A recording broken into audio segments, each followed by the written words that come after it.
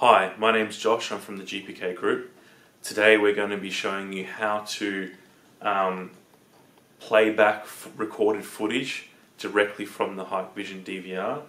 This is a DVR right here.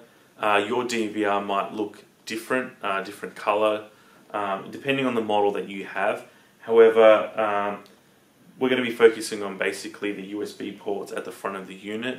So you just need to be aware of where those are. This unit, the USB ports are at the bottom, at the very center of the unit. However, most DVR units are basically very similar. There are USB ports at the back as well. However, most likely you'll have a mouse or peripheral connected to that from the back. So this tutorial is going to be covering playing back recorded footage when you have a monitor and a mouse connected directly to the unit.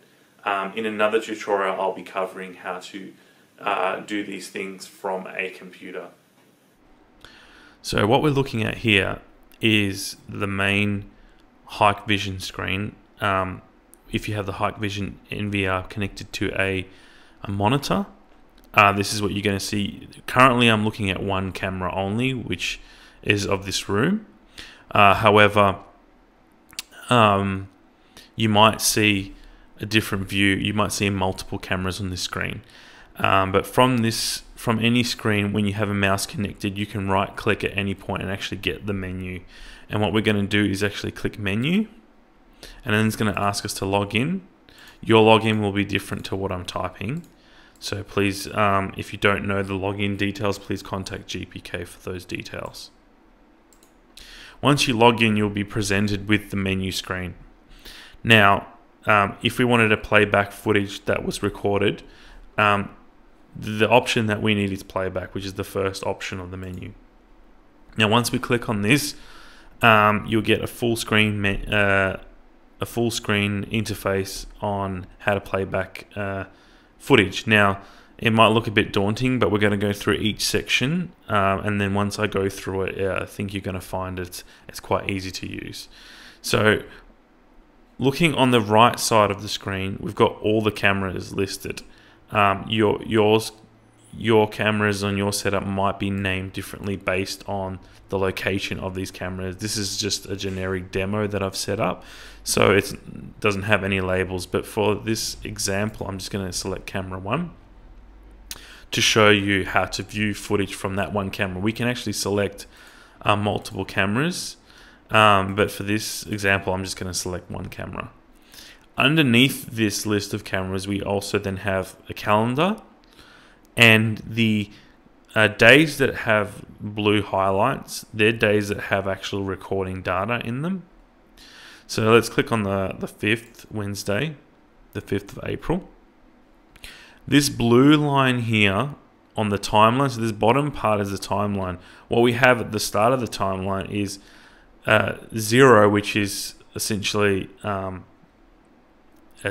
midnight, all the way to 24. So essentially this is a 24 hour block, okay, from the 5th of April 2017.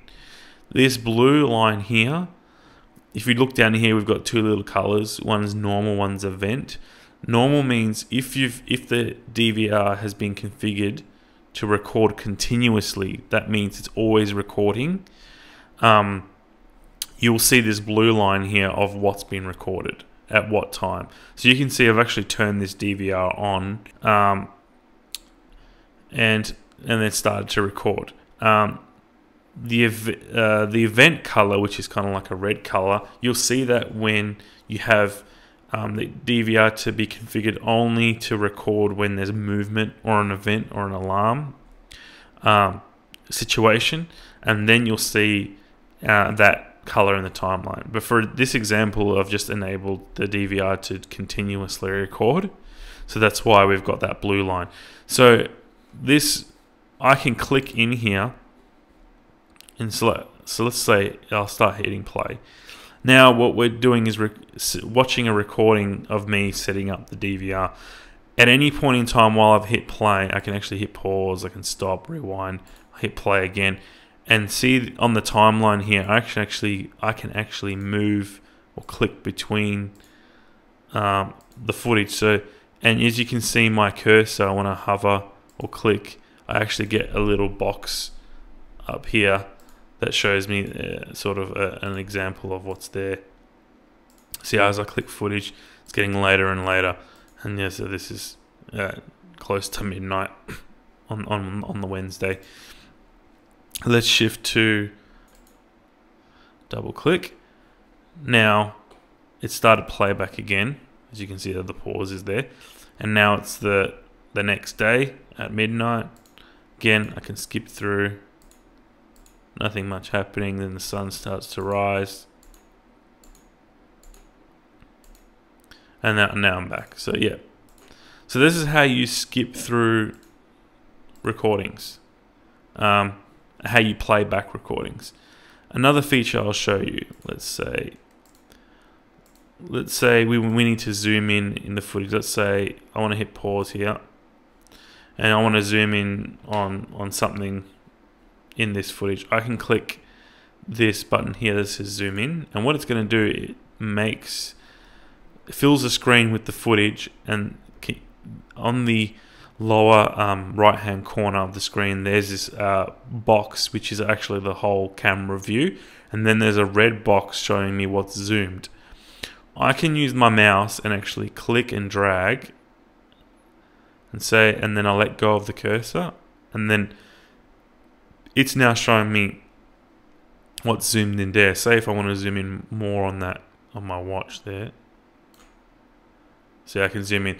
This is digital zoom, so you're not going to get a high amount of detail from that, but it does allow you to zoom in on any part of the footage digitally, just so if you need to see something more clearly. If we wanted to get back out of this zoom view, we just click on the right mouse button, which goes back to the view that we were in.